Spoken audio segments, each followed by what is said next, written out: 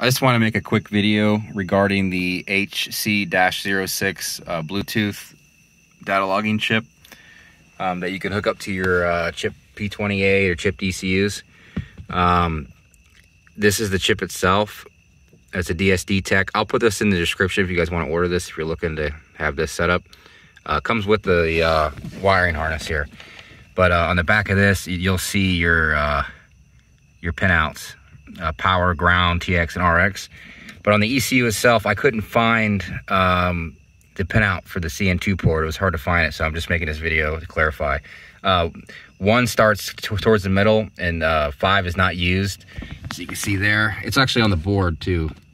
1 through 5, 1 starting close to the middle of the board. But 1 is your ground, 2, which is my blue wire, is TX. And then 3 is power, and the 4th is RX.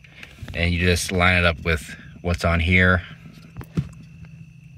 and that'll get you data logging. You have to program these with the ports and just change a few settings. Check out Honda Land is the guy's name on YouTube.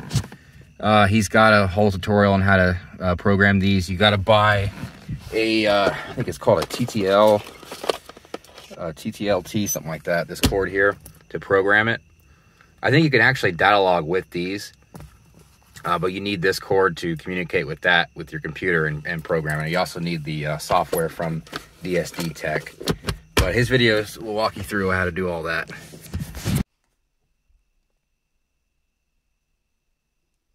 So this is Tunerview. It's free to download, but whenever you download it, you'll get this screen here, and you have to purchase a protocol. You're gonna have to get whatever's suited for your application. For me, I'm tuning with HTS, so I need EC-Tune, the EC-Tune ISR HTS protocol. It was $4.99. They have Chrome, K-Tuner, Neptune, Honda, GM stuff, Ford stuff. But once you figure out what you need, they have a bunch of different layouts, which is nice.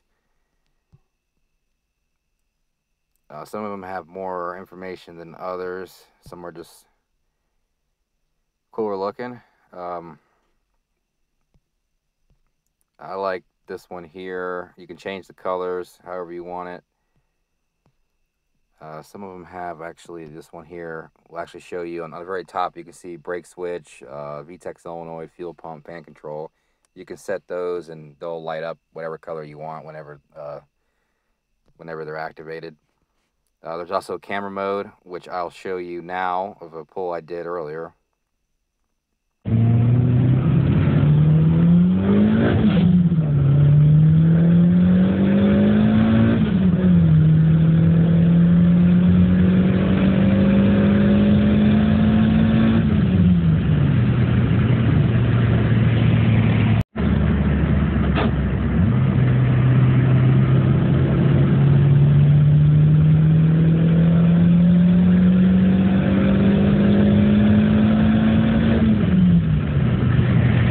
You can record. So